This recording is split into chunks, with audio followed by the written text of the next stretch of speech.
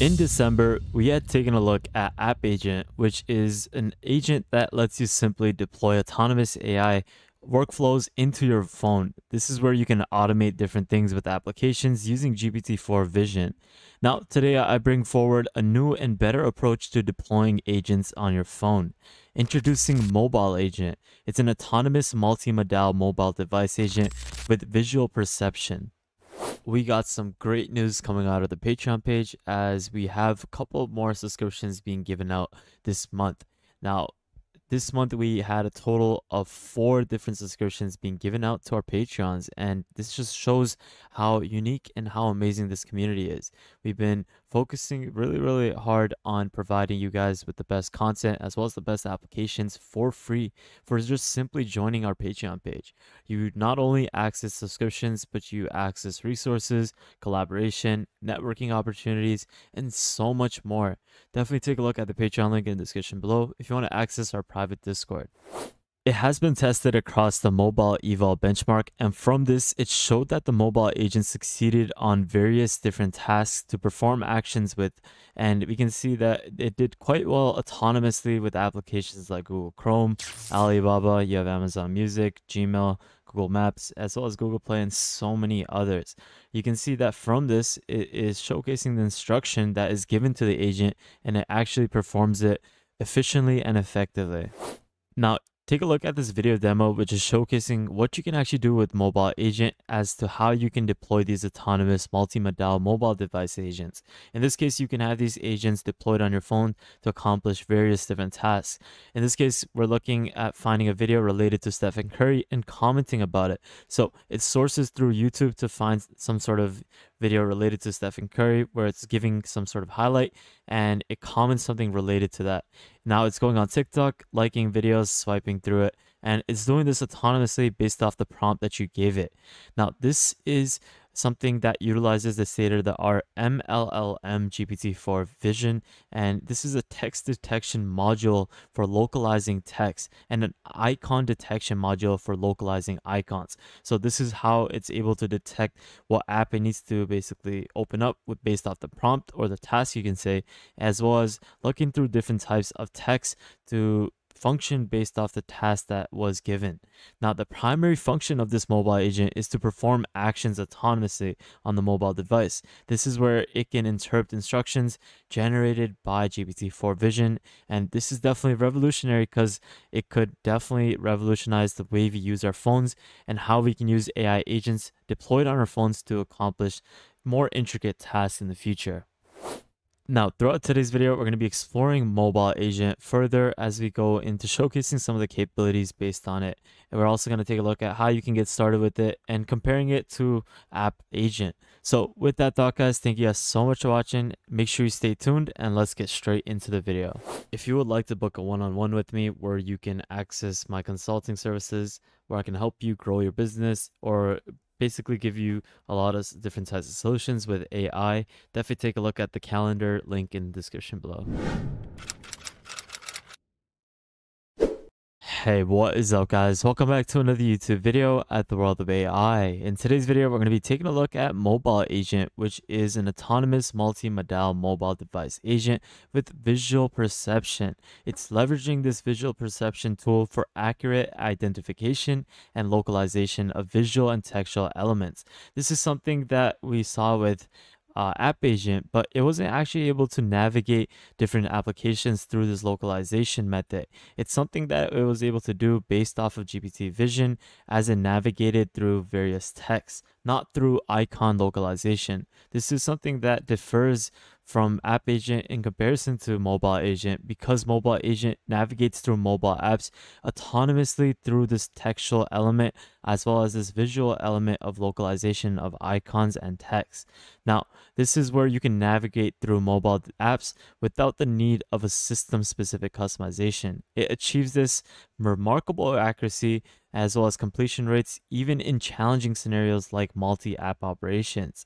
Some of the key features we can see is that you have pure visual solution, which is independent of XML and system metadata. You also have unrestricted operation scope, where you can focus on different types of multi-applications. You also have the ability to have multiple visual perception tools for operation localization, and you don't need to use exploration and training. This is just simply a plug and play application where you can operate and do various sorts of things. You can see in this demo where you give it instruction, search the result for today's Lakers game, and create a note to write a sport news for this result. So in this case, it'll go through Google to source what the scores are, what the results of the game is, and it sees that the Lakers faced the Bulls, and it finds what happened in that game, so that you can see that the Lakers destroyed the Chicago Bulls. And from this, it goes back onto your phone, goes to the notes, and writes what happened. So in this case, it stated that the Los Angeles Lakers won against the Chicago Bulls with a final score of 141 to 132. And it's super smart in my opinion, and it's able to do a lot more intricate tasks compared to App Agent. And this is something that we're going to explore as we go further into the research paper. So one thing you want to keep in mind if you are to install this, you can't actually use this on your iPhone or any sort of Apple device. You're going to need to have the Android debug bridge. I'm pretty sure if you are to jailbreak your phone, you will be able to download this and access this on your phone. But if you do not have the jailbreak version of an iPhone, then you can simply just download Android debug on an Android phone, and you won't be able to do this with your Apple iPhone, unless if you have a jailbreak. But if you do, you can follow through with these instructions. It's fairly easy to do so. It's similar to what App Agent actually did in terms of its installation. They have a quick startup method, which is really similar to what MobileAgent is doing. So if you're interested in this, definitely take a look at this, where you'll need to download a couple applications onto your computer. Once that is done, you need to connect it to the mobile device and run it on that. And it's super easy to do so. So if you're interested, take a look at this. There's possibly a lot of videos online showcasing this as well. In this case, we're just going to be exploring some examples, and as well as going into the research paper to explore how this basically functions. Let's take a look at the framework of MobileAgent so we get a better idea as to how this actually operates. It's using the advanced LLM GPT-4 Vision, which is a text detection module and an icon detection module. Now, we all might know this, but GPT-4 Vision actually lacks location capability. So it's using external tools that are used for operation localization. This is something that will help fill that gap in so that it can function in various aspects. We can see this in this self-planning and self-reflection example where it's utilizing this operation localization module. Now, let's just zoom in so we get a better idea. Now, first, let's start off for the text localization. It's an OCR tool, and it's going to identify the text positions. And you can see this in this example over here. It's able to focus on various scenarios, obviously, but this is where the agent can actually reselect, click directly, and choose among multiple instances. For different types of icon instructions or localization, it can basically focus on icon detection, and it uses clip.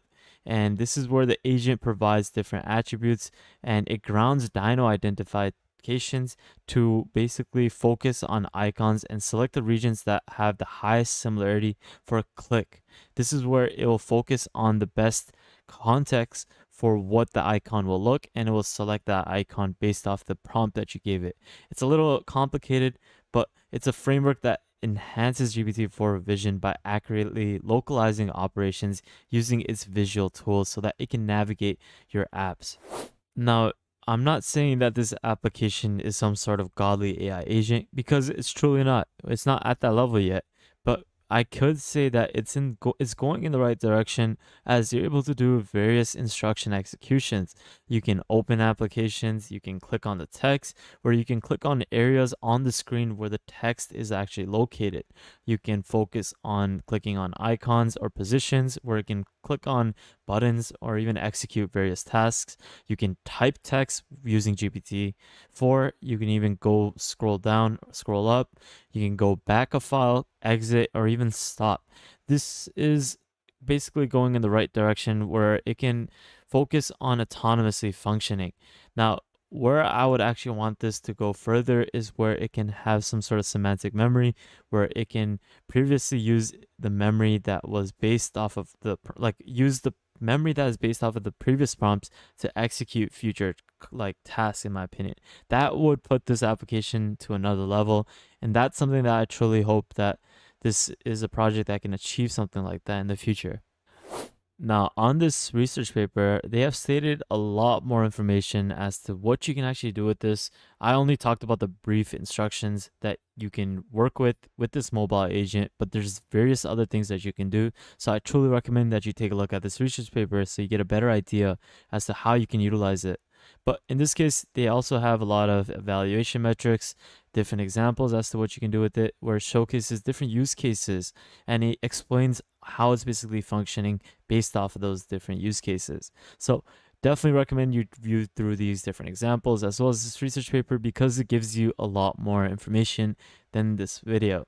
So with that thought, guys, I'll leave all these links as to what I used in today's video in the description below. Make sure you check it out because I truly believe that this could be something that could definitely help you out in your day-to-day tasks while you use your phone, obviously. But with that thought, guys, thank you guys so much for watching. I hope you enjoyed today's video and you got some sort of value out of it. Make sure you check out the Patreon page if you want to access our private Discord where you can access various different subscriptions for free. Now, if you guys haven't followed World of AI, I truly recommend that you do so you can stay up to date with the latest AI news. There is always a lot of content being posted here on a day-to-day basis. Now, make sure you also subscribe, turn on the notification bell, like this video, and check out our previous videos because there is a lot of content that you'll definitely benefit from. So with that thought, guys, thank you guys so much for watching. Have an amazing day, spread positivity, and I'll see you guys fairly shortly. Peace out, fellas.